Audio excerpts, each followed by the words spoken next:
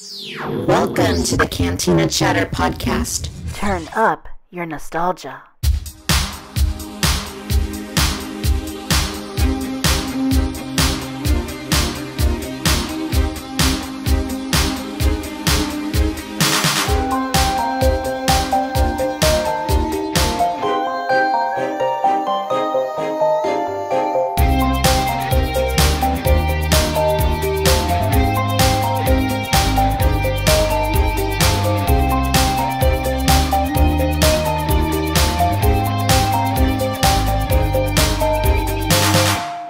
Hey everyone, and welcome back.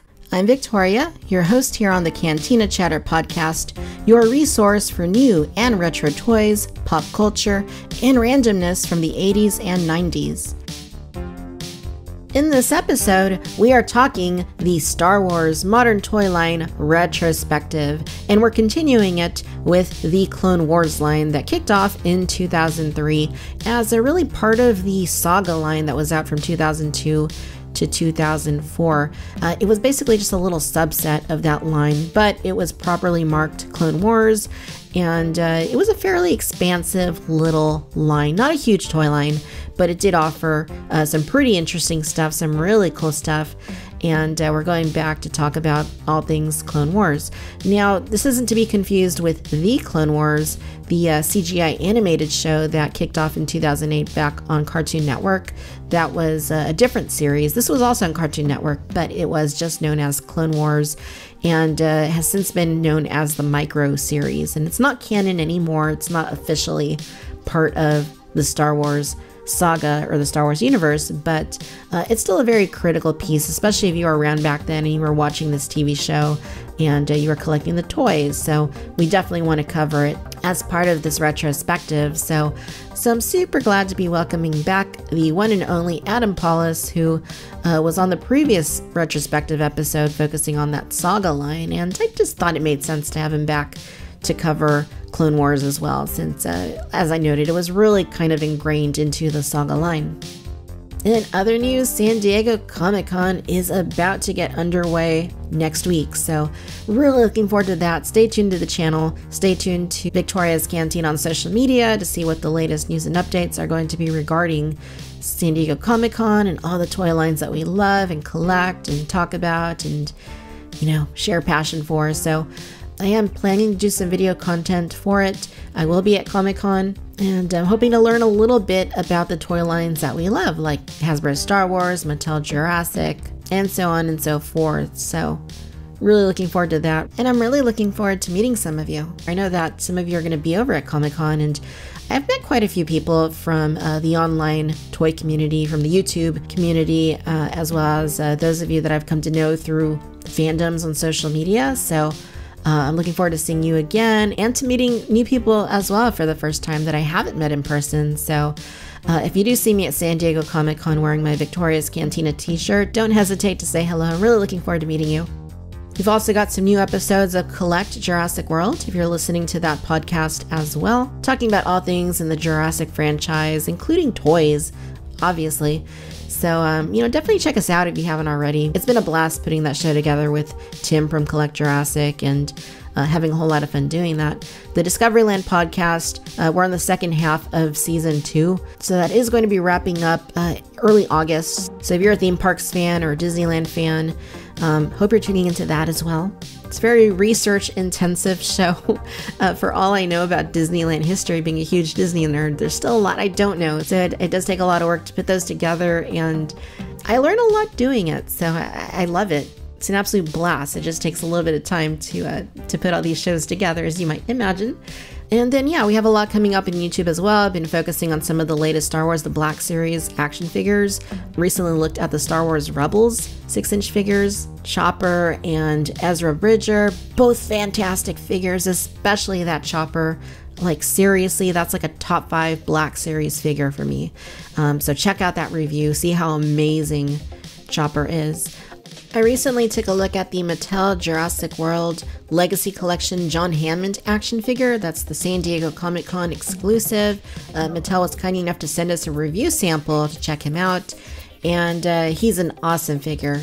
I'm also doing a giveaway for that figure, so if you want it, Go ahead and check the video out and see what the rules are for entering into the giveaway contest.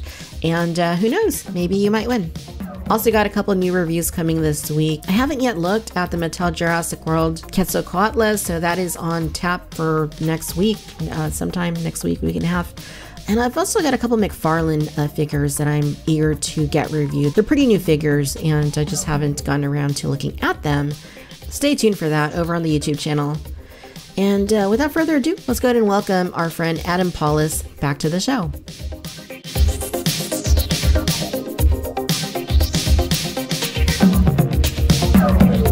All right, so Adam Pawlus, welcome back to the show. Thanks for having me, Victoria. Great to be here.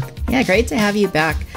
We just spoke about the Star Wars Saga line, and that was a really great chat. There was that's a huge line that's very, very expansive. So many things that were part of it, and we're focusing a little bit more on Clone Wars, which is something that was part of the Saga line, I guess you could say. It was kind of its own little segment within it. We didn't talk about it during that episode because you know it is kind of a separate thing. But then there's also an animated line for it, which is also pretty focused. So, yeah, looking forward to talking about Clone Wars, but not the Clone Wars. Ah, yes, the distinct difference between the Samurai Jack creator thing versus the CG magnum opus. You know, the thing where they said, one of the stories I loved, and I assume it's true, was they said, well, we want to do a cartoon, George, to George Lucas. And he's like, okay, you can do it for, a minute. And they're like, about 10 minutes. And they compromised on 3. So you get these 3-minute episodes, and then novels and comic books and a couple of video games were supposed to drive a whole merchandising campaign for a year and change, and they did a nice job. They did, and 3 minutes is in fact a bit longer than Galaxy of Adventures. Yeah, those you can blink and you miss them. Yeah, a little too short. But yeah, so another good thing today is no allergies. You're very lucky. I've been having lots of fun sneezing over here. Yeah, I was as I was editing that last episode, I was like, oh wow, that must have been a really bad allergy day because I could really hear it. But yeah, today's a lot better. And yeah, so let's go ahead and jump right into it. So thinking back to 2003, Clone Wars Microseries by Genndy Tartakovsky was pretty, I mean, just stylistically, it's very different from what happened later in the Clone Wars. And it was a very different sort of show. I think they were going for a lot more of a stylized and perhaps exaggerated sort of aspect than what we got with the Clone Wars, the more CG-oriented show from 2008. So looking at them from a 2019 kind of perspective, how do you think it stacks up when you compare one to the other? It's fun to go back and watch it because it really did a nice job simplifying everything over, short series of seasons. You got most of the action you wanted in a fraction of the time. And what I always got a big kick out of for the 3-minute episodes is it's like somebody somewhere heard the big criticism, which I think is not completely unfair. George Lucas was not the best at writing dialogue in the prequels.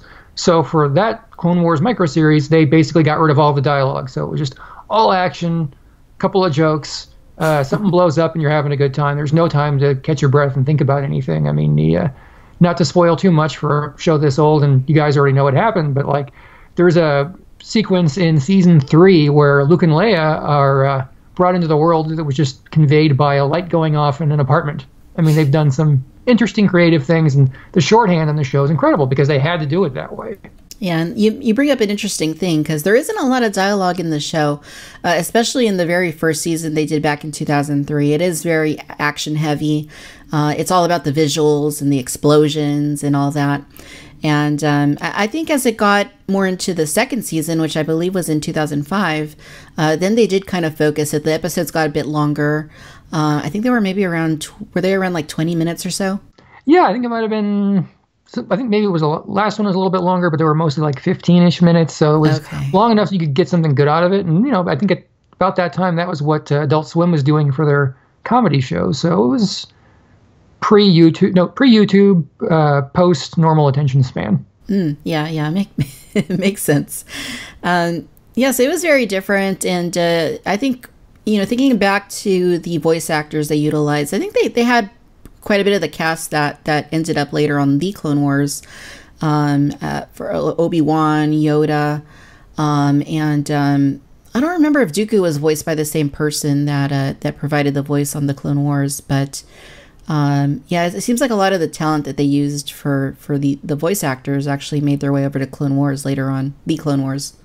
Yeah, I mean, they had a lot of good, stable, regular actors that would be in the video games and everything. And I know Count Dooku was Corey Burton, I think, on the CG The Clone Wars, but for the life of me, I can't remember who it was on the 2003 show. Yeah, it was an interesting show, and it gave us a little bit of something to do outside of toys, because obviously we were buying toys in between films, but for people that maybe weren't, you had this sort of entertainment that you could look to between Attack of the Clones and Revenge of the Sith. And I remember one of the things that they were saying when they brought this show out was that basically between Attack of the Clones and Revenge of the Sith, there's 3 years, and both in universe and in the real world, while we're waiting for these films. So they were. I remember somebody saying, and I forgot where it was mentioned. I think it was somewhere in the marketing for the show that the Clone Wars show, the TV show, was going on during the same time in the real world as we're waiting for Clone Wars or for Revenge of the Sith to come out. Does that make any sense? Oh, yeah, and with the comics, too, it was great because, especially in the 90s, Dark Horse would bounce around the timeline. Like, now it's before Return of the Jedi, now it's after Return of the Jedi, now it's before this, now it's after that. And with the Clone Wars, for a couple of glorious years, we got to go forward, which is something Star Wars is really shy about doing. And like right now with Galaxy of Adventures, they're not even letting us go forward. And I think that's one thing that kind of hurts the sequel series. Is when The Force Awakens ends, you're stuck in that moment for years. And then when The Last Jedi ends, you're stuck in that moment for years. With the Clone Wars, you actually got to keep going ahead and thinking about, then what happened? And what happened then? And, you weren't frozen. And that made it so much more fun because it encouraged you to play and use your imagination and speculate, as opposed to like, well, why are we going to say anything? Because nothing's going to happen until December. So we'll just wait, I guess. Absolutely. The show, I think, was also a great introduction to other characters that did become more prominent in the canon later on. Like for Revenge of the Sith, Grievous was introduced during Clone Wars.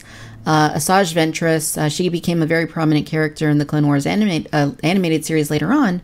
But this was our first introduction to her and to Grievous. So it was pretty cool to see those characters early on and see these earlier iterations of how they were portrayed. Yeah, and it was neat to see what they kept and what they didn't, because Asajj Ventress got to stick around, and I thought that was great. But this is the first and last time you really get to see Dirge. I guess he's in the comic books, and that's it. And for somebody who had like that, depending on which era of canon you're from, Mythosaur skull or Bantha skull or whatever on his chest, like Boba Fett had on his shoulder, it seemed like there was so much more there to have, and there was less. Exactly. Yeah, Dirge was a very interesting sort of character. I feel like he kind of served the purpose that Grievous does in the Clone Wars later on, and in Revenge of the Sith maybe to some extent. But one thing I do want to mention about, I'm sure you recall that really great episode of Clone Wars where Obi-Wan is, he's on the speeder bike and he's going against the IG Lancer droids. I love that. Yeah, that's a good one.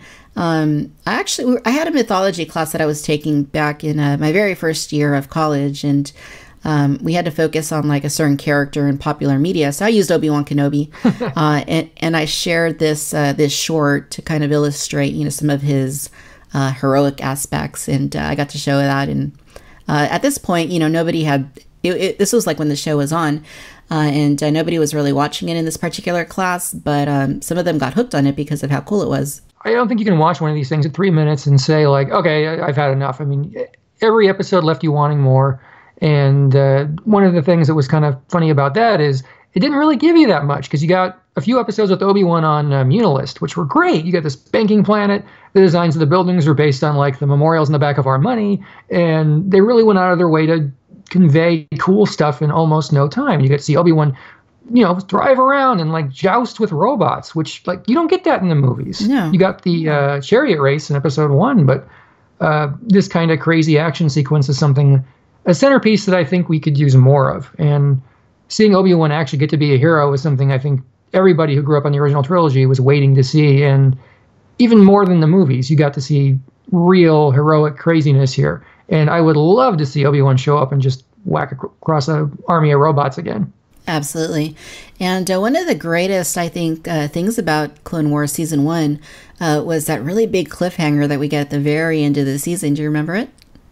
Was that the one? Oh, I might be confusing it with Season 2's cliffhanger. The gunship? Yes. Yes.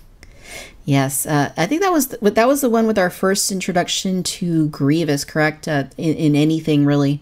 I think it might have been. Or, yeah, because like they had the first batch of episodes, and then they waited like a month into the second batch. That was okay. Yeah, so that one. But yeah, you got to see that gunship, which like it unfortunately did not come out in the first Clone Wars line, but they didn't forget it, and they introduced the whole thing of let's put crazy artwork on these things, like the World War II bombers, and seeing something like that flying around, and seeing General Grievous go against an army of Jedi, one of which is based on a popular comic book character, and another one is based on Shaggy from Scooby-Doo. It's a Valentine for animation dorks, Star Wars fans. You couldn't walk away from this and not go like, oh yeah, they did that for me. You know, just every few minutes there was something in here that you're just happy to see. Yeah, absolutely. That was a fantastic episode as well. And I think that was the cliffhanger, the way they handled it. Grievous, we see him.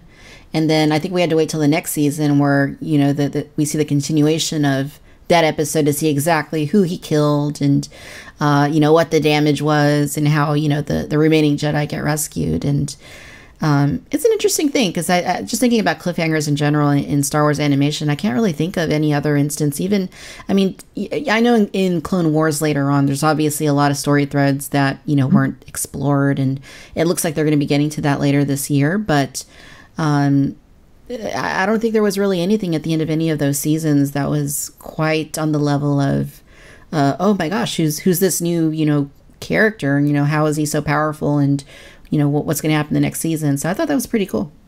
Yeah. I mean, if you look back, because I remember being young enough to watch the Ewoks and Droids Adventure Hour, the Ewoks never gave you a cliffhanger. And the Droids series, I loved to death, but they never really made it feel like you had to tune in next week. They did a really good job wrapping it up and continuing it from week to week. So to give you a level of tension where you're just sitting there being like, what did I just see, for months and years, actually. I think it was like a year between seasons. That was a stroke of brilliance on their part, and I hope when it's conducive to do so, we get to see something like that again. Absolutely.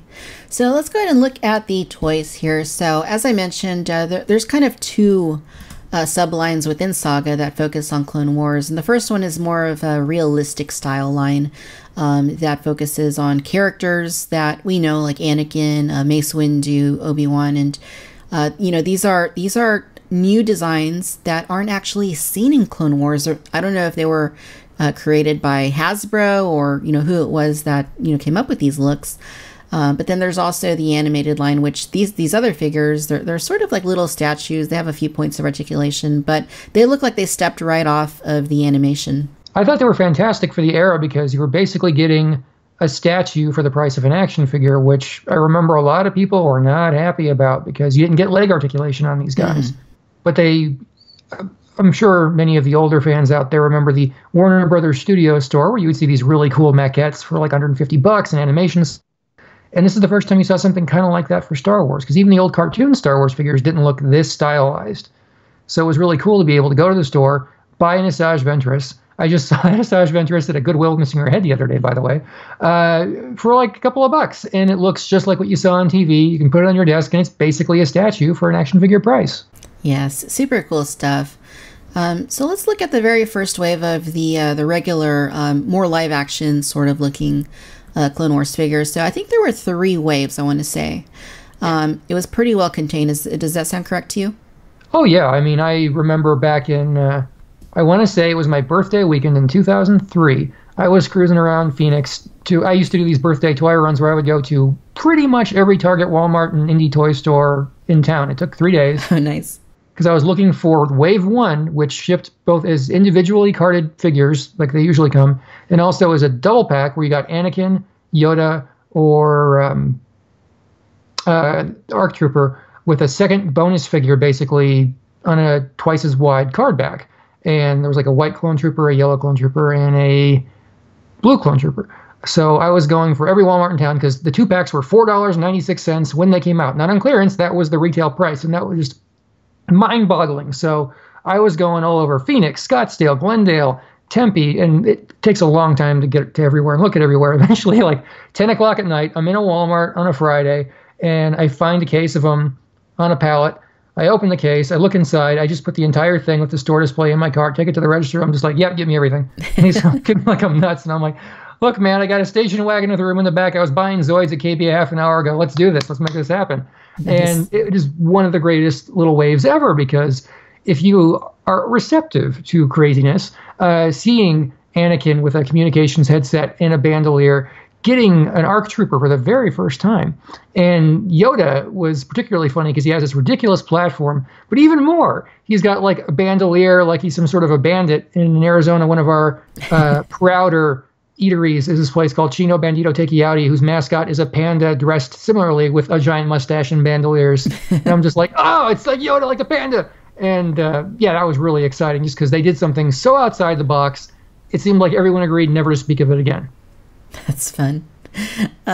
Yeah, you bring up a good point about those 2-packs, because you could buy just the standalone figures by themselves, Anakin, Yoda, or the ARC Trooper, or at Walmart. If you got lucky enough to find them, I actually never came across them at Walmart. They were the same price, $4.99, which just seems like a fluke. I have no idea how or why that happened, but the only place that I found these 2-packs was at KB Toys, and I know I mentioned it to you the other day, but this was the first time I ever wrote a check. Was at KB Toys when I was buying these packs, and I think they were $10 there, as I recall. Which, still, I mean, you think about $5 for a figure, it's really not that bad.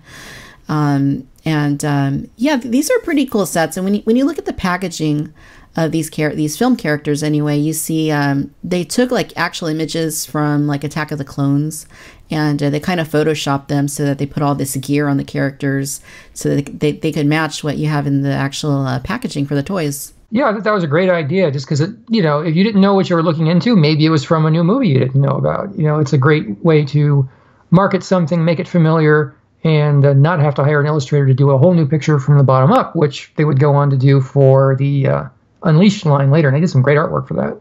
Mm-hmm. What do you think about the packaging for this Clone Wars Microseries line? I appreciate it was distinctive, both in the animated and the non-animated look, because you got an explosion on both. It was more white than the usual standard blue at the time, so you had no problem missing the figures on the pegs, which is good and bad depending on who's buying, because sometimes if a collector has it in their head, oh, this color is not what I want, then they're not even going to look at them, even though there were figures in the line that would fit in really well with your movie line, including that Wave 3 Super Articulated Clone Trooper, which ended up being the greatest line-changing thing ever. I'm glad they managed to do something that was distinct and stood out. Obviously, it would have been nice if they didn't drag their feet so long on doing something vintage style, because I'm sure you'd drag in even more people if they did it earlier. But it was cool to see them do something that looked appropriately warlike for a line called Star Wars. Absolutely. And like you said, it is quite similar, and the overall shape and proportions of the packaging are the same as anything that was running at that point with Saga, but the colors are quite different, kind of orange and white, and it does look like sand or something, so maybe Anakin would disapprove of that, but but yeah, definitely a fun, few waves that they ran. And the ARC Trooper actually did have one variation. So the standard ARC Trooper was just white with the light blue markings on it. And I remember being at Walmart one morning, and, at this point I was very, much into going online and, checking out to see what's new on Rebelscum and Galactic Hunter. And I just wanted to keep up so that when I went to stores, I could look out for stuff. This is one thing that I did not see anywhere online before I actually saw it in stores. So I was really excited. And I started telling people online, like on forums and stuff, hey, I found this new ARC Trooper that has like red markings on it. And some of them didn't even believe me. I had the same problem back when the Fruit Loops Han Stormtrooper came out in 1995. Just before the new line came out, everybody thought it was a load of crap. And I remember it is hard to get people to trust you sometimes. It took me a little while to find that red ARC Trooper, but I probably wasted far more gas and time than I should have looking for that. And, it's a fun figure. I mean, I know it's not anything like the Super Articulated clone that came a little bit later, but it did have like the ball hinge shoulders, and from the waist down, it's basically like a statue, but it's, you can move the legs a little bit, but I thought they were pretty fun. Just having a few of them next to each other, kind of cool. And it was so cool to see something every now and again. And this is one area where Star Wars, I think, does consistently let us down, and that's color. Everything is basically earth tones and muted. This is like the most vibrant figure in the entire Clone Wars animated line. Kit Fisto's may be a close second, but you get this bright red figure on a shelf. It really stands out. It looks cool. And in the cartoon, the red ARC Trooper was the coolest thing on the show that week. Oh, yeah. And, it's the kind of thing we'd love to see more of here and there if it makes sense. So I think they did a good job on that. And, that's why we got a vintage pseudo update a few years later, and that was just as exciting. Absolutely. So I think Wave 2 was Obi-Wan, Dirge, Asajj Ventress, and Mace Windu. Is that correct? That is correct. And that brought you more of the same kind of crazy fun. I remember both Dirges were just a little bit different in interesting ways. So it was kind of surprising to me that there was a departure between one implying that maybe he's got human arms and the other one being a suit. Yeah, it's a very interesting looking figure. I do want to talk about Dirge because, we kind of covered him a little bit. But as far as the figures go, as you noted, there are two versions. There's this one, and then there's also a deluxe line that we'll look at in just a second. But the deluxe one was on a bike, a speeder bike. And they look pretty similar, but they're actually a little bit different. And this one here, this single pack figure, I think as I recall, it had a few more accessories. And just the overall aesthetic of the figure, though, it kind of looks like... I always get reminded of something like a cross between a Shredder and Casey Jones. Like, I don't know, it just kind of has like that sort of like sporty look to it or something. Yeah, it's very unlike what you usually expect out of Star Wars, because we usually get a certain kind of a masked hero. We don't usually get like a big logo on the belly for most of the figures. It really does feel like it's from a different era, which is handy because it was. And the Bola weapon was kind of cool. The blasters were nice. And bounty hunters were something fans always liked a lot. So it was nice that Lucasfilm put one in there. It would have been nice if they followed through a little bit more on him. But, sometimes it's okay to have something just around for a little while and doesn't wear out its welcome. Yeah, definitely. So we also had Asajj Ventress. And this was another interesting one because this is the first time we're seeing this character in Star Wars media. And the figure itself, at the time, I thought was quite great. She was pretty nicely articulated, and although the likeness isn't very similar to what's in the Microseries, it's kind of its own, real world interpretation of the character, kind of like, anything in this particular subline was. And I feel like, just the lightsabers and, being able to holster the hilts in her around her waist was a pretty fun thing to add to this figure. So do you remember finding this one in stores?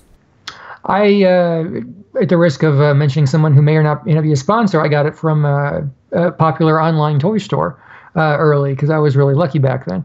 But yeah, I was very excited when that case showed up. I cracked it right open because we don't get a lot of women in the Star Wars line either. It's just sort of like, wow, now we're up to like, what did this make, 4 characters? They didn't do a lot. We already had hundreds and hundreds of figures at that point.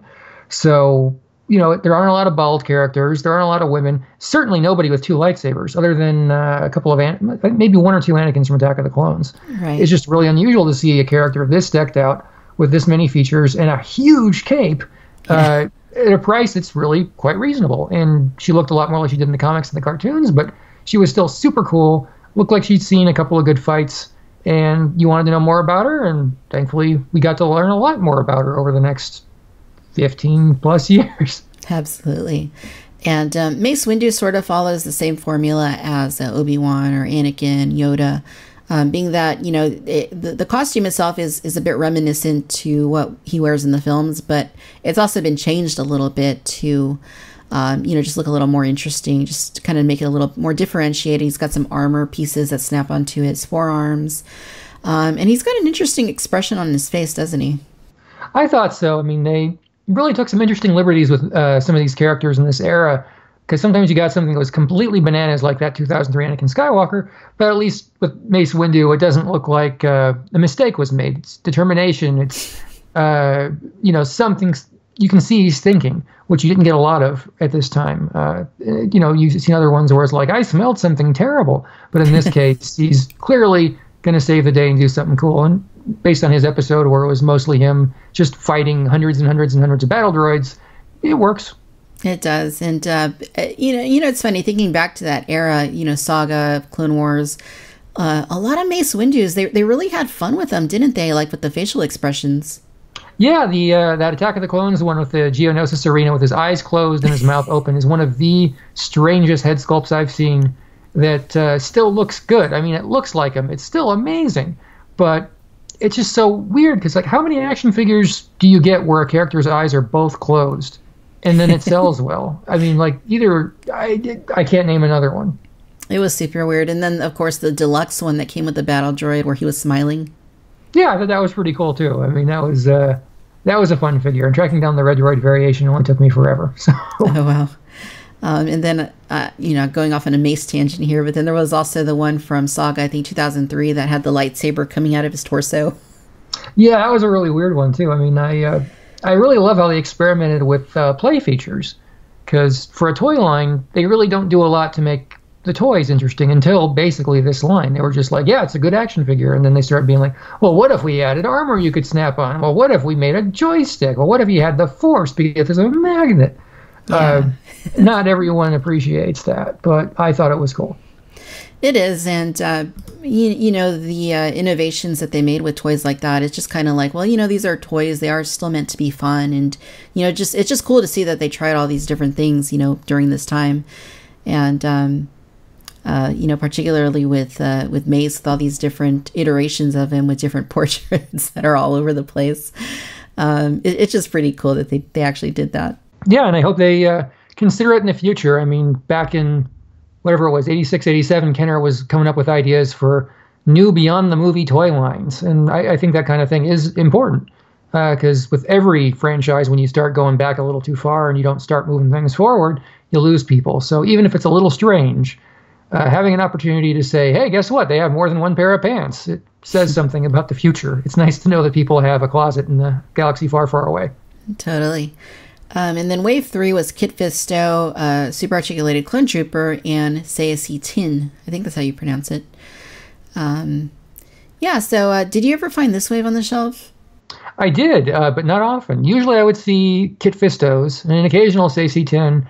I think I might have seen a Clone Trooper once or twice because I don't think anyone left that on the pegs, especially after, and I hope I'm not misremembering, was the variant foot peg introduced in this packaging or a later wave? Because I know it was in the multi-packs later. I can't remember if they had the foot pegs in the single-carded ones or not. But the main ones didn't have the foot pegs. I guess back then they didn't decide if the foot was deep enough, because this is the first ever super articulated action figure for Star Wars. Yeah. And, I'm not sure about the foot peg. I know that that was the difference, but I can't remember if... I know that there was a difference in the way it was packaged, like looking here on Rebelscum. Like there were two ways that you could see it packaged. Up to this point, this was one of the very few figures I never saw in stores. I did find Kit Fisto, I did find Saoirse Tin, but I never saw the Super Articulated Clone Trooper, and I'm not surprised. But, back then, I did live in a small town. We had one Target, one Walmart, and that was it. If you wanted to go to the next one, you'd have to drive over a half hour to get there. I'm sure I just missed it by a matter of minutes, but as I recall, they didn't restock, or at least, I was at the store like at least 3 times a week back then, and I never saw them restock this wave, or that figure. So it was quite a bit later where I actually was able to add it to the collection. Yeah, even Target back then, I remember the clearance finds of late 2003 and early 2004 were fantastic. I was getting ridiculous things, 75% off. And it seemed like they were almost getting new cases of some stuff, but maybe they were getting picked over a few minutes before I got there. I remember getting my variant Ella and Sleaze Bogano that way. And I didn't see this one on clearance. I wish I could have. I would have bought every last one. But thankfully, we had an opportunity to bring this around again because before I got hired at my current job, I was tapped to consult on an upcoming Clone Trooper exclusive for Entertainment Earth. And they were like, oh, we're going to go with the... sculpt for that red one from 2002. And I'm like, no, you got to do this one. You got to do this color and you got to do this battle damage. And I guess there was a lot of back and forth before, but like this is a figure that had to be reissued. And I'm so happy that they got to reissue it. And then they reissued it again and again, and they could probably reissue it again. And it would still sell really well. And it's been, I guess makes it 14 years old this year. No, wait, 16 years old this year. Yeah, 16. Oh, Yeah. gosh. Wow. Oh, Yeah. my goodness. Where does the time go? So Kid Fisto and Stacey Tin. So Kid Fisto doesn't have a shirt. He's very muscular, and he doesn't have shoes on. It's a very aquatic looking Kid Fisto. But this one kind of had some sort of feature, didn't it, where it was kind of meant to look like it was swimming? Yeah, you can tell that his tentacles are flowing just a little bit, and I appreciate that they gave him the ankles too, so if you put him on his belly or something, he could look like he's kicking. Yeah, that's fun. I love that. And then Stacey Tin looks like he's been through heck and back. He's missing half of his horn, and he looks very worn out. Yeah, I thought he looked really cool because he was super gruff. They gave him these big old mitts. The outfit looks like they changed it a little bit in terms of color and everything, and they gave him this great wipe on his head, so the horns and the skin bring out a lot of extra detail. Sculpting the detail has never really been a problem for Hasbro, and we've seen this to this very day. Bringing it out with paint can be a challenge, especially when you have something the size of a peanut. And they did a really good job with this one because you can tell all the extra color, and it really brings out a gruff, grim expression on a character that we don't really get to see more than a couple of seconds in the movie is basically a rubber mask. So they did a really nice job. And the cloth, lower robes, they're a little weird, but I liked that they were movable so you could put them in a vehicle if you wanted to. Totally. So let's look at the deluxe figures that were part of the Clone Wars Microseries realistic line. So there's 3 of them. There's a clone trooper who's on... To be that annoying guy. The photo archive in question has multi-packs and deluxe figures as separate things, but they all ship in the same case. Ah, okay. Yeah, I think you're right. Maybe for the sake of just differentiating them on the archive, they have them separate here. But yeah, I mean, I got the waves as cases, so when they came in, I was like, oh yeah, get this one and this one. It's like, well, why'd you split them up? I mean, obviously there's probably a good reason, but yeah, they were really good at delivering on the promise, because I was at this press event at Hasbro, and they were like, well, we wanted to do something kind of like Army Men, so we gave you 3 figures for $10, but they're better than Army Men. And I'm like, yes, they are. But tracking those clone troopers down, all the variations, that was not easy. That was not easy. Let's talk about that, because so basically what they did is this was a pretty new concept at the time. They were trying to give us army builders. They weren't super articulated. They're basically pre-posed. They have very limited articulation. But the standard pack, I think, was just 3 white clone troopers, right? You had like a kneeling one, you had a standing one, and then you had one that was laying down. But they actually offered variants where you could find packs that featured the officers in there. Like one pack would have like the red striped officer, the captain. Another one had the yellow officer. I think that was the commander. And then the other one had the blue, and then the other one had the green. So if you wanted to get all of the variations, you had to buy this set 4 times over. 5 times over, I think. I could be wrong about that, because there's 4 molds, and each mold has 2 different colors. Yeah. Oh, yeah. So yeah, if you got the all white set, yeah, that would be 5 times over. The all white might be duplicates, and forgive me if I'm totally wrong, because I cannot remember, and it's been a while. But they're really neat, and it was the first time I think I've seen Hasbro really go for that just different enough to make you mad thing. Like, oh, you want everything? Okay, it's going to cost you. And it's like, they could have done them all in 3 packs if they really wanted to, but they spread them out, and they were difficult to get. Like the green and the yellow ones, I think I had to get off of eBay later. The blue one I saw occasionally, the red one I saw occasionally, and the white one was around. But it was a creative way to fill out your gunships and other vehicles at a relatively decent price. Plus, these didn't sell as fast as the other ones. Absolutely. I think I got mine off eBay too, the yellow set. eBay 16 years ago, so I've been using eBay a while. You have too. I just looked at mine. I created my account in 98, and I'm just like, holy cow. Oh, goodness. So let's see. So these were pretty cool, and you make a really good point. They were awesome for decking out your gunship, which had only been released the year before, I think, or was it in 03 or 02? No, it was 02, but they did bring it back in 03. They did. So we'll get there in just a little bit. So another set that is a multi-pack was the Jedi. So I thought this one was super cool. What did you think about the 3-pack with the Jedi? I was really excited that they managed to bring out something we didn't get to see very much, which was completely new characters. And they were oddly specific and generic all at once, because you got a Rhodian Jedi who at the time had no name in canon that I could recall, a distinctive blue Twi'lek, and a human in a hood, and here they are. Have fun with them. I mean, that was it's not something you usually got with Star Wars. Typically there's a backstory, there's a novel, they're going to tell you who this is. Maybe not right away, maybe you have to wait for the movie, but in this case they were just like, they're toys, have at it, they're fun, and I like that a lot. And I kind of hope they do some more stuff like that when it makes sense. But we got to see a little bit of that with Clone Troopers over the years. And obviously Mandalorians back in that exclusive set in 2007, I think it was. Mm. I think it was cool to do, and I'm kind of surprised they didn't do more of it, because they could have just easily done this set with variant heads like 6 times over. Yeah. Yeah, it was interesting, and I think these are perfect for, I know in the last episode we talked about the arena playset. These are the perfect kind of figures that you'd probably want to round out in there, just random Jedi that, just could kind of be in the background doing their own thing. But I thought they were pretty cool. I thought that the sculpts on them, on the heads were pretty nice. Not so much the human, maybe he's very generic, but the Twi'lek Jedi and then the Rhodian, I thought they were pretty fun. Yeah, and again, like for $10, if you compare these to the $4.99 Saga figures, they're pretty comparable, because the Nikto Jedi only had a couple points of articulation too. He didn't have anything from the waist down. So basically you were getting something a little different at a pretty good price, and bargain hunters, certainly this is a great era to be a Star Wars fan, because we had a price drop from that $6.99 for episode 1, and now you're getting 3 figures for $10, which I assume we will never see again. I think you might be right there. So there was also a droid army pack, and this one had a super battle droid, a red battle droid, and a destroyer droid. And these were kind of similarly not too functional, as I recall.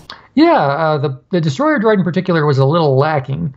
But the battle droid and the super battle droid, if you need someone to stand around in your arena and get shot at, perfect. Yeah, definitely. But, really cool that, they were very focused on giving you all aspects of Clone Wars, your clones, your Jedi, your droids. So they did a good job with that. So another weird set was the Destroyer Droid Battle Launcher. And this one was, it was different because, it's just a really weird thing. When you look at it, it doesn't really make a whole lot of sense, but so you have two destroyer droids, but they're supposed to be the same droid, I guess. Or I guess they don't have to be. It just depends on your imagination. Yeah. So it's kind of like a little mechanism, right? And then it launches out the spinning destroyer droid. I'd have this weird little cloth belt to launch it, not like a spring-loaded thing like we usually get, or something that involves gravity. And Hasbro's pretty good at projectiles. They've come up with lots of cool ways to have something shoot over the years, and this seemed a little less exciting. And you got the slug figure of the wheel droideka and the one that doesn't really move.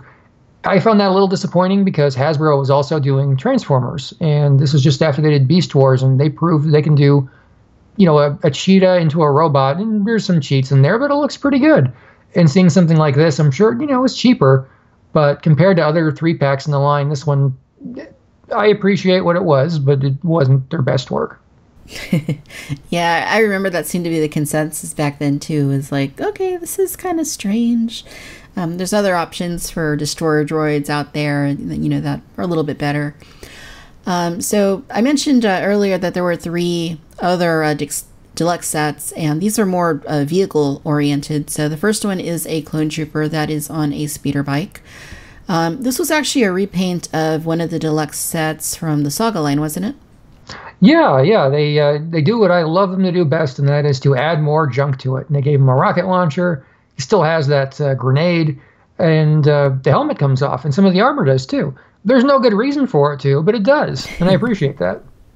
Yeah, it's fun. There's really, like you said, no need for it to have removable armor, but the fact that it does just kind of differentiates a little bit from any of the other clones that you already have. And of course, it had sort of that throwing sort of action feature where it could throw that little, I don't know, what do you want to call that, a grenade or something? I think it was like a proton grenade or something, but don't quote me on that. That sounds about right. We'll go with proton grenade. And then, I really liked how they painted this one white. For whatever reason, I just thought it looked kind of cool. It matched the gunship. Yeah, it looked really great. You had the dirty boots on the clone, and it was nice to see them getting the most use of some of these vehicle molds. And I don't think anybody got their fill of that first release from Attack of the Clones either, so it was nice to see it again. Definitely. Do you remember the spider droid with rotating turret and firing cannon? Oh, yes, I do, because Hasbro was having a great, very short renaissance on wind-up toys. Because they also had Zoids out at the same time, and I was a fan of Zoids, because I loved them when they were in America when I was a little kid. So, and they're like, we're going to do more wind-up stuff in Star Wars. I'm like, yes, you are, and I'm going to buy them. This is great. And it didn't hold a candle to the other toys in terms of, like, what you got in the box, but, like, it was a giant, goofy mosquito robot with 4 legs and a wind-up motor, and it shoots rockets out of its nose. This is great. It is pretty cool. And, we did see this in the film, too. So, this was something that was kind of necessary to have, I feel like. And if you want to torment your pet, there's no better toy to use than this one. Oh, yeah. You can annoy your cat with it. It's always good. Absolutely. So then the other dirge that was available in the line that we alluded to earlier was this one that comes on the speeder bike. And again, I want to reiterate that these sets were $9.98, but you got a nice figure and a pretty decently sized vehicle, which was pretty cool. So do you want to talk a little bit about how this dirge was different from the original? I thought it was great because they managed to give you something so much preposterously better. I can't even imagine why they did both.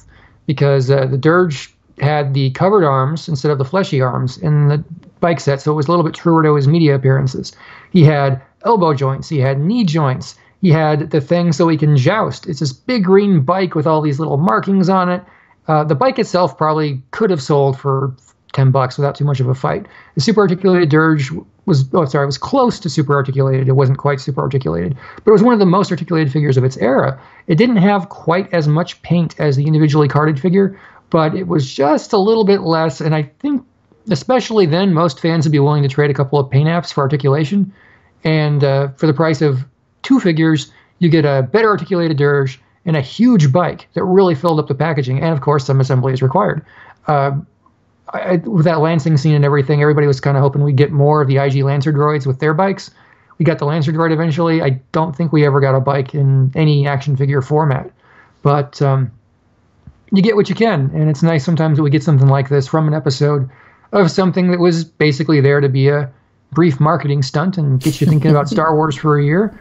And it's good and it's bad that you can probably still get this pretty cheap. Yeah, I think several of these you can probably get fairly inexpensively still. Yeah, and obviously I'd highly recommend collecting the entire Clone Wars line because it's a small line and everything in it's pretty cool, and most of the stuff they never bothered to remake. 100%. And especially if you're a lover of toys, maybe, somebody who's only into super articulated, highly detailed action figures wouldn't appreciate these as much, but somebody that, really likes toys and, seeing the evolution of how these lines change over the years would probably especially be appreciative of these. Oh, yeah. I mean, I would say Clone Wars in particular is a missing link in the evolution of the line, because 2002 to 2004, you really saw them playing with everything an action figure for Star Wars could be, because you saw some that were kind of like statues, some that had more action features and magnets and spring-loaded swinging attacks that we didn't see before. And then they said, well, what if we put 3 figures in a box? What if we gave it a big vehicle? And what did people gravitate toward? It was nice to see. And this line, while small, encompassed pretty much every aspect of that for some of the better prices I think we ever saw in the entire line. I mean, this is the last time it was ever this cheap to collect. Yeah, it's pretty crazy looking back on it, those prices. I'm envious of that era. Yeah. So let's look at vehicles. There were a few different vehicles, mid-range, and then there was a larger vehicle. So if we look at the mid-range assortment, these retailed at $19.99. The first one that we have is Anakin's Jedi Starfighter. So this was quite different from the Starfighter that we saw in Attack of the Clones. It was different from the one that was released during the Saga line. So this is kind of a modified version of Anakin's Jedi Starfighter. I think that's actually what it's called, the modified Jedi Starfighter. That's right. And I was lucky enough to see Mark Boudreau talk about it. And he was like, okay, so like Anakin's a tinkerer. So we decided to give him like a hot rod starfighter. So this is what he would do. He'd get this part from this and this part from that. and we put these cannons on the wing so it looks kind of like an X-wing. And he was going over it. I'm like, that's really cool. And then a lot of the other collector sites guys were there like, oh, what the hell is this? And I'm just like, I can't wait to play with this because you have the astromech in the middle of the ship. And if I remember correctly, that's what activated the proton torpedo. It just looked like a real big, goofy toy. And I am a ridiculous fan of mini rigs and weird contraptions based on vehicles from the movie. I am looking at the Cap 2 and MTV7 on my desk right now. But they're great. And this is one of those ships that it just gave you something to do and showed a little bit more imagination. Like, what would the prototype for the next generation of Jedi starfighters look like? Nothing like this, but hey, it was a good inspiration. Yeah, absolutely. It's a really fun looking ship, and I'm trying to remember if this actually made an appearance in the Microseries, but I can't remember. I believe it did for sure on, what was the one where Anakin, that was got to be late part of the first batch, because Anakin met Asajj Ventress in Yavin 4. I think this is the one that got blew up on that, or was it the other one? Yeah, I think you might be right about that. I haven't seen it in a while. Yeah, it's been forever. Speaking of that episode, I love when the rain was coming down and hitting his lightsaber and just sizzling. Yeah, it's the kind of thing, it's just like, oh, that's so cool. It's like, no, they can't do it in the movie because you did it, but that was so cool. So the next one that we have here is the armored assault tank. This wasn't anything really new.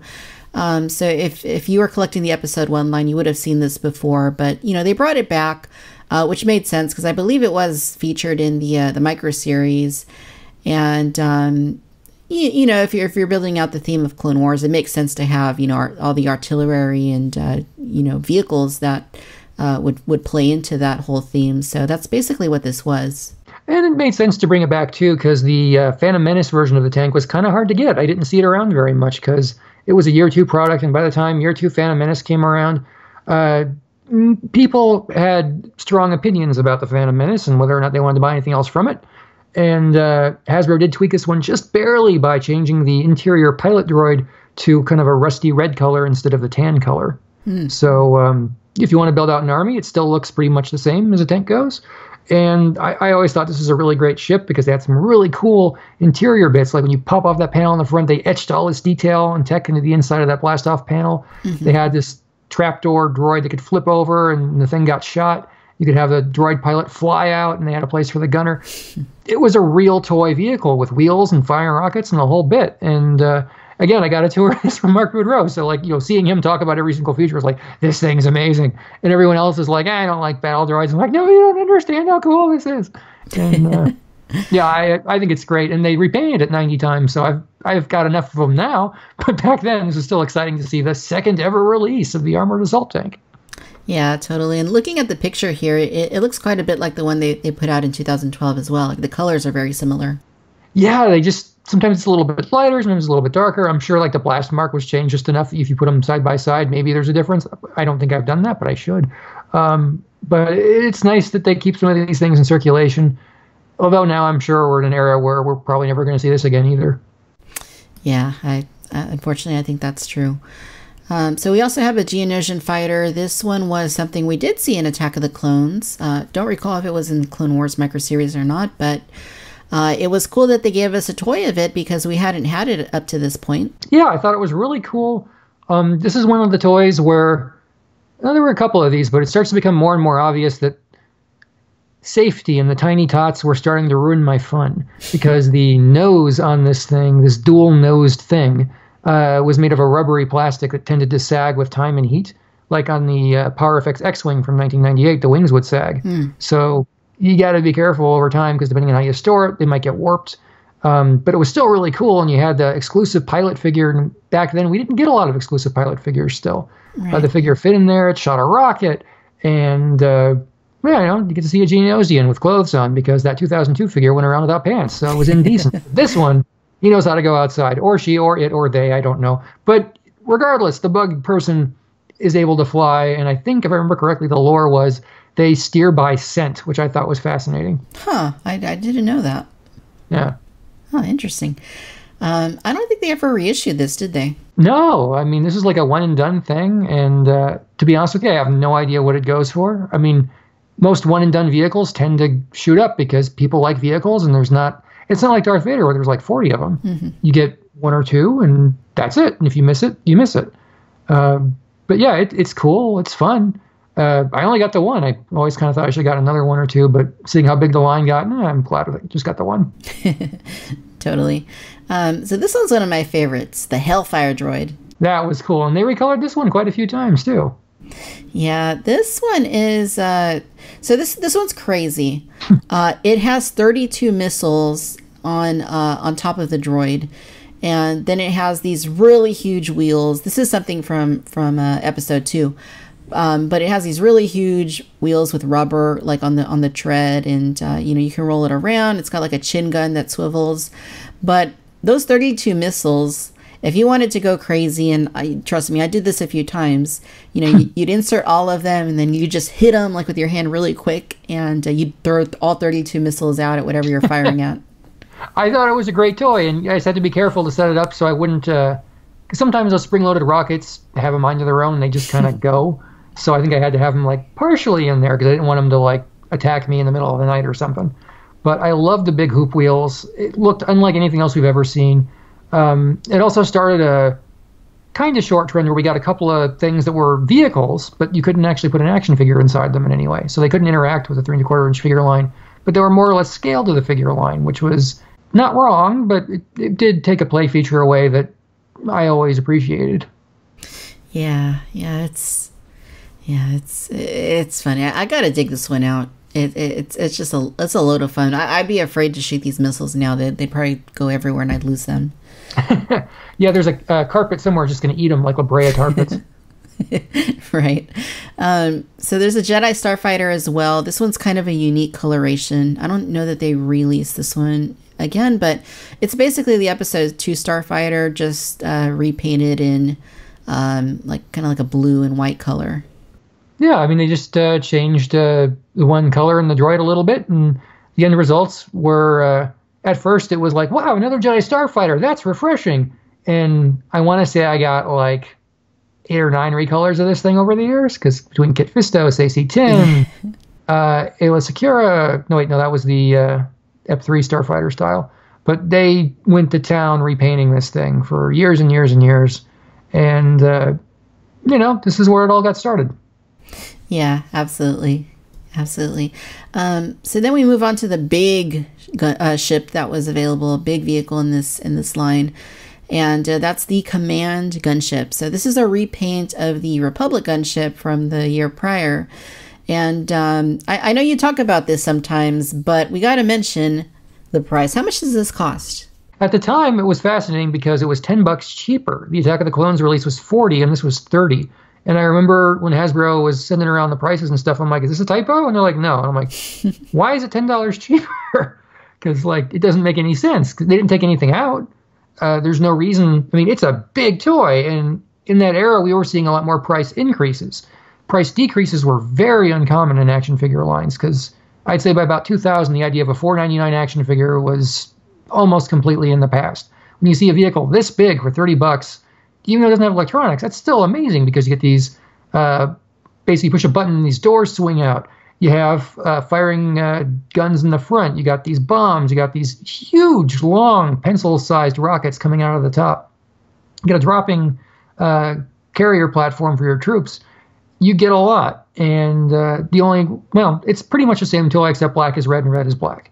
So it was great. Yeah, totally. It's wild. I mean, I know we were talking not too long ago about the Vintage Collection Republic gunship. That one, I've seen a couple in recent weeks sell for northward of $500. It's insane. It's weird because I remember back in the old days, this didn't quite happen with this one, but when the original Kenner Star Wars stuff, the 12-inch figures from 78, 79 were the first things to shoot up. Immediately following them were the vehicles, and those skyrocketed. And then the 3¼ action figures took a few years before they started to get expensive. And it seems like we're kind of seeing the same thing here where people are willing to pay for vehicles just because there aren't as many. A complete collection of vehicles is theoretically possible to put together. Action figures, if you weren't doing it as you went along, I wouldn't wish it on you. Yeah, it's pretty crazy that they were able to deliver that at that price. And If you already had, the previous gunship, there wasn't really a whole lot of reason to get this one unless, you're collecting them all, which, a lot of us, were and are. But I think somebody had actually done customized this one a little bit further and turned it into like an Imperial gunship, as I recall. Yeah, they did some really neat alternate decos between the TV shows and fan stuff, and we got so many of these things, and they could probably keep it going, but I hope someone at Hasbro eventually just said, we sold the same vehicle to people 10 times. Maybe we want to dial it back a bit because their closet's probably getting kind of full. Yeah, I would tend to agree. So since that pretty much wraps up the realistic Microseries line, if you could pick one action figure from this line and say, this is my favorite, which would it be? I know the technical best answer is that Clone Trooper, but that Red Arc Trooper, that was the one I had the most fun with. Nice. Yeah, that's still a cool one. And it's interesting. I don't know about the ones that you have, but in mine, in my collection, I have some of those, both versions. And then they also repainted it for that Clone Wars Battle Pack set several years later. Those ones actually yellowed quite a bit, but these original ones didn't. Yeah, I've seen, there was some really weird stuff with the white plastic, especially in the 2002-2003 era. Some of the yellowing and greening is real discoloration of the plastic, but some of it is sort of an oily film. So if you have access to a product called the Mr. Clean Magic Eraser, or its store brand knockoff, you can actually get the oil off with some of these things. The only catch is, if it gets anywhere but the white stuff, it might scrape the paint. You got to be real careful. But on a lot of those white figures from that era, I cleaned them right up, and they're not kidding when they call them magic. I use the same thing on my Converse sneakers to get the dirt off the white parts. They're a lifesaver. Tricks of the trade. Yeah. I feel like I should be going on some morning show, Miss Manners type thing or something. That'd be hilarious. Okay, so I think if I had to pick one, I'm going to go with the Saj Ventress. That's a good choice. Yeah, I just think she's a fun figure. I mean, she looks really cool. I really like the cape. It's very detailed looking. And, I mentioned how you can holster lightsaber hilts around her waist. I think that's just very fun. And then, the fact that she does have 2 red lightsabers, she's pretty striking, if you put her up on the shelf. And I think for the most part, they haven't done a ton of realistic Asajj Ventress figures over the years. There's maybe 2 or 3 of them. But I think that this one, in my view, is still probably the definitive one. Yeah, I think she's really great. And we did get the realistic cartoon style one in 2005. Yep. But little things like eyeballs. Very nice. I appreciate them. Yeah, those are important. Yeah. All right, so let's look at the animated series. So this was a small line. I mean, it was a very small segment within all of this. So as you noted earlier, they basically wanted to recreate what you see on the screen in action figure form. So it's a little bit different from the regular Microseries line, which is based on realistic interpretations. This is actually, these look like they stepped right off the screen. And there were maybe a few, was it 2 or 3 waves that they released for this? There were 2 waves up front that were originally exclusive to Target, and then they got a wide release later. And then in 2005, they did Season 3 or Series 3, I can't remember what it said on the sticker, with some more Clone Troopers and a couple of more figures. And there were a couple of multi-packs to flesh it out. And it was a pretty good overall line. I mean, for a limited series, we got more action figures than we got from the Ewoks and Droids cartoons combined, which I'm still bitter about. But who knows what we can make about that happen someday. Right, yeah. Yeah, these are interesting. So the retail that it's showing here is $6.99, and I seem to kind of remember that was one complaint people had was, these barely move. Why are we paying, a few dollars more than, just a regular figure? Do you think that they cost more to produce, or were they just trying to see what they could squeeze out of collectors? It gets complicated. Sometimes you get to hear stories about things, but they did package an extra stand in, which you didn't always get stands in the Clone Wars line. True. And we did get more deco on a lot of these figures than we usually got. But at the expense of articulation, so there were fewer parts. It wouldn't surprise me if these could have cost the same, but every now and again we see when a retailer gets an exclusive, it might be an extra $1, and it is going to sell. And sometimes it's good and sometimes it's bad. I mean, just now we're seeing a brand new retro Grand Moff Tarkin packaged with a $20 board game And that's probably the only thing that's going to stop it from being snapped up, because people have to choke on a board game to get the figure. And sometimes you put an extra $1 or $2 on the figure just to keep them all from selling to the first guy who walks in the store. Yeah, that makes sense. I could buy that. So they got their main staples out of the way pretty early on. There was like Anakin, Obi-Wan, Yoda, Dooku, Mace Windu. There's Dirge again, playing Clone Trooper. The Clone Trooper is available in different colors. Did they make variations of the single-packed clone, or were these only available through the multi-packs? The red, yellow, and blue clones were all available in that Season Series 3 whatever package in 2005. And I took a long time to be able to find those, because those were the first ones to go. And it seemed they were randomly inserted depending on the case, so they were kind of de facto chase figures. The white one was available up front and was pretty easy to get, but if you wanted the captain, the commander, and the lieutenant, you were basically going to be needing to hunt. And thankfully, on eBay a few years ago, somebody had a lot of all of them for like $10 with a couple of other figures I already had. And I'm just like, yeah, just give me that. I'll take them. And the great thing about Star Wars is if your attention span is longer than that of your average collector, you might be able to get what you missed cheap. And I certainly did with these. Nice. Yeah, I don't think I even focused on getting the variants because... I mean, I enjoyed these. I think I appreciate these more now than I did back then, but I did buy some of them, and I feel like at the time I didn't think I needed all the clone variants. So I did get the regular white one, but I don't think I got any of the others. But then we have also a few others that were released. I'm not sure which was Wave 1 and which was Wave 2. I feel like maybe if they're organizing it here by Wave on Rebelscum's website, that it was Anakin, Asajj, Mace, and Obi-Wan. Does that sound correct? Sure. Yeah, I have it written down somewhere, but yeah, I don't have my old stuff handy. Yeah, so that was those were in the line. There was also Dooku, Dirge, and there's another Anakin. This one actually is based off of the battle where he's fighting Asajj Ventress on Yavin, and it looks like he's got her lightsaber. Is that what that is? The red one? Yeah, that was part of that super cool battle where he was not able to hang on to his lightsaber, so he improvised, and you get a great grim expression on his face. His hair is all matted down because of the rain, and he looks angry. I mean, he looks really angry, and the face just looks like it came out of a classic Warner Brothers cartoon. It's really expressive, and he has these great whites around his eyes. It was one of those figures you look at, and yeah, it cost a little bit more, but you can tell it just felt like something more went into it, and the interest was a little bit more specialized at that point, too. Clone Wars, right before Revenge of the Sith came out, was not something a lot of people were that interested in, so he kind of stuck around a little bit in some areas. But, man, that was a great figure. Yeah, it is. And you mentioned the expression on it's pretty awesome. And I think that's one of the things about this animated line is that, the figures are pretty expressive. And that is captured very well, as if they did step off the animation into, plastic form. So, they did a really good job on those. Anybody that's listening that hasn't checked these out or seen them before, I mean, definitely give them a look because it's pretty cool what Hasbro did back in the day. Yeah, and they were really cheap, too, because they even did these great multi-packs over the years. And I remember Walmart had the last multi-packs for this line. Each one had 3 new figures that were based on existing tooling, but they changed the head here, they changed the deco there. Never saw them at Walmart, but I got them in a comic book shop a couple years later for a fraction of the price.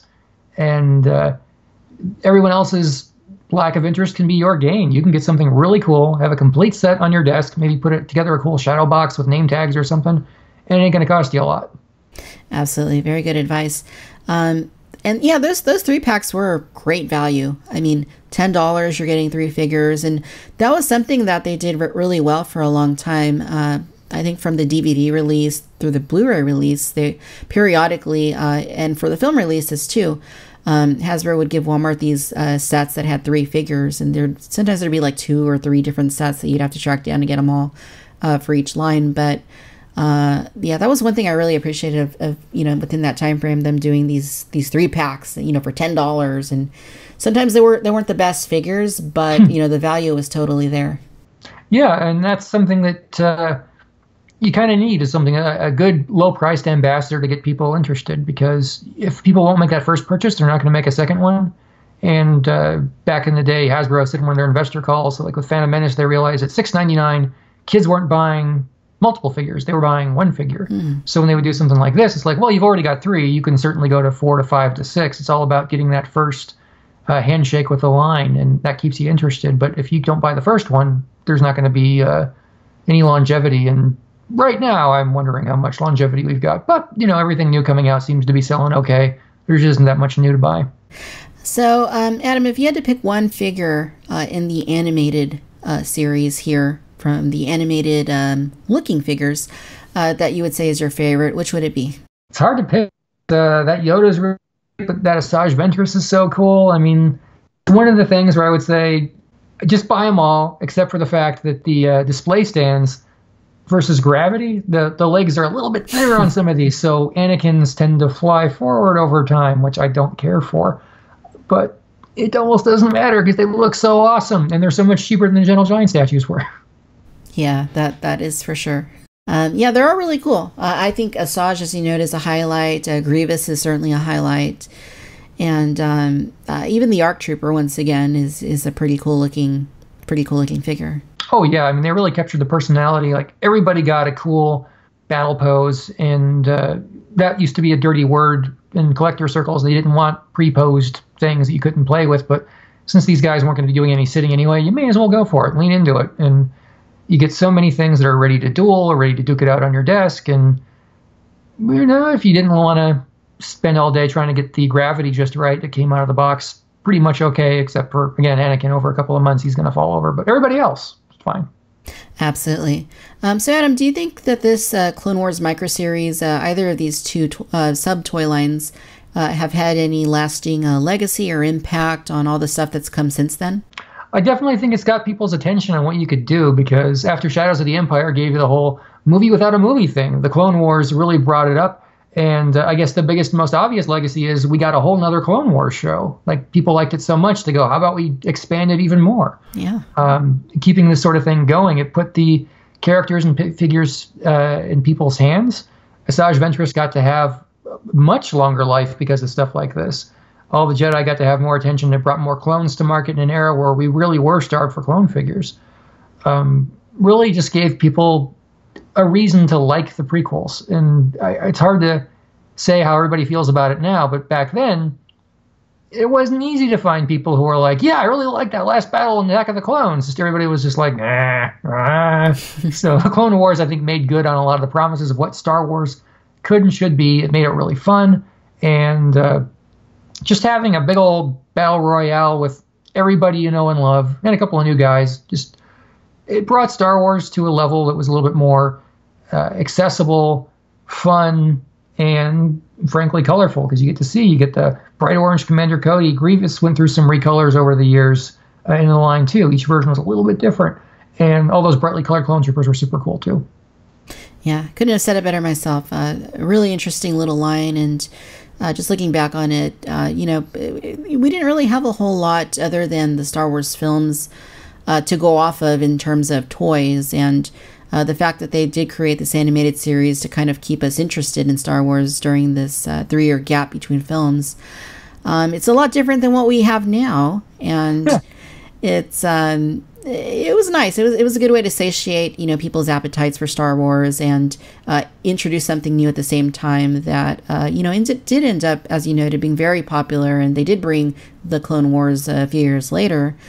And, that obviously, of course, is a whole other beast. But, yeah. Yeah, and, this is probably the last we're going to see of this line. They kind of demoted it in terms of its officialness, with the events and retelling things. Right. But at the time, this was fantastic, and they got to tell the opening crawl to Revenge of the Sith with a cartoon battle, and I really hope they consider doing something like this again between movies, either as a prequel before the new thing comes out, or something to keep us interested until the next one, because right now it just kind of feels like they're not letting us play with our characters outside the movies quite so much, and I think denying fans the ability to really expand their imagination. And what's Count Dooku doing on the weekend? He's got a great planet where he goes and fights with this cat lady person, and there's all these gladiators and stuff, and look, Dulocs. I mean, they just put stuff into this show left and right that really did help expand what Star Wars was at the time.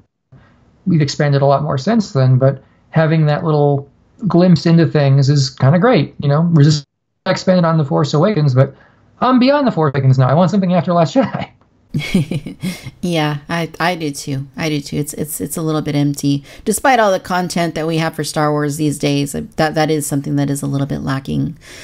I do want to note also here that we did get more from this series as the years went on. Not a whole lot, but occasionally we get a figure here and there or a vehicle that is tied into the Clone Wars Microseries. So it didn't completely die off once this line ended.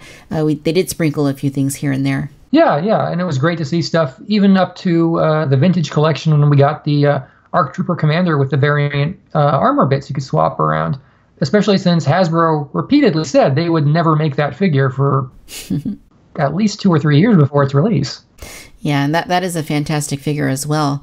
But even in the present, like we have the upcoming Black Series 6-inch Obi-Wan Kenobi that's based off of the Microseries. So we're still seeing the impact of this show all these years later. People love it. I mean, congratulations, Walgreens and Steve, the toy buyer for Walgreens. He picked another. I'm going to be in your store constantly again. So good job. Yeah, can't wait for that one. So Adam, do you have any final thoughts on Clone Wars Microseries or any of these toys we've been talking about that you'd like to go over? I just want to, see more at this point. It's not going to happen, but it was great to be able to play in a different area for a little bit, to expand to the future. And as marketing synergies go, it's cynical to say they really did develop the greatest toy commercial for a couple of years, but they did. It worked well. We were all really excited to buy all this stuff. It wasn't for everybody, but a lot of people were done with the prequels anyway, so it's not like it matters at that point. It was just not all Star Wars is for all people. Exactly. And it doesn't need to be. There's things that can appeal to some people and not others. There's toys that can, be intended for a certain group of a collector, a certain type of collector, but not necessarily everybody. And I think it's all good. I mean, it's totally cool that they have things that appeal to different subsets of people. Yeah, and if there's ever any opportunities for more Clone Wars stuff, I am sure there are people still very excited to buy it. 100%. So Adam, where can our listeners go to find you online on social media? Well, you can find me on most platforms at Adam16bit. I have a Twitter. I have an Instagram. It's just photos taken with the Game Boy camera. And you can also find me on Entertainment Earth, where I do the Entertainment Earth podcast every Friday. Very cool. So we'll throw some links in the show notes. You guys go ahead and check Adam out online. I'm sure you have already, but just in case, go ahead and hit up those show notes and subscribe and follow on all of those platforms. Adam, thanks again. As always, it's been a pleasure having you on Cantina Chatter. Thanks for having me. Can't wait to come back next time.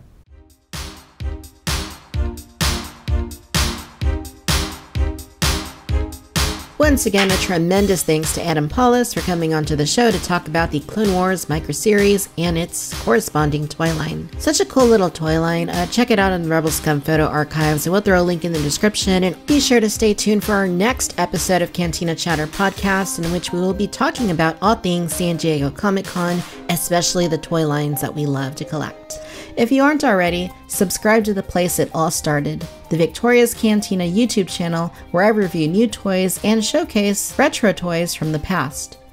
You can also follow us for news and updates on Facebook by looking up Victoria's Cantina, toy photography on Instagram at Victoria's Cantina, and a constant drip of toy-related and other random and nonsensical tweets on Twitter at Vic's Cantina. If you're so inclined, we are on Patreon. Gain greater access to Victoria's Cantina by becoming a Patreon Cantina patron. For as little as $1 a month, you'll help to keep the show going and also get exclusive content such as access to a private Twitter feed, early access to toy reviews, and behind-the-scenes featurettes. And if you can't, but you still want to help us out, one of the easiest and most helpful things you can do is leave us a review over on Apple Podcasts. It only takes a minute, so hit that 5-star rating and leave a note stating why you enjoy the show. It'll make us more visible on iTunes and help others to find our show. As always, I'm Victoria, and no matter where you're listening out in the galaxy, I'd like to thank you for tuning in to the Cantina Chatter podcast.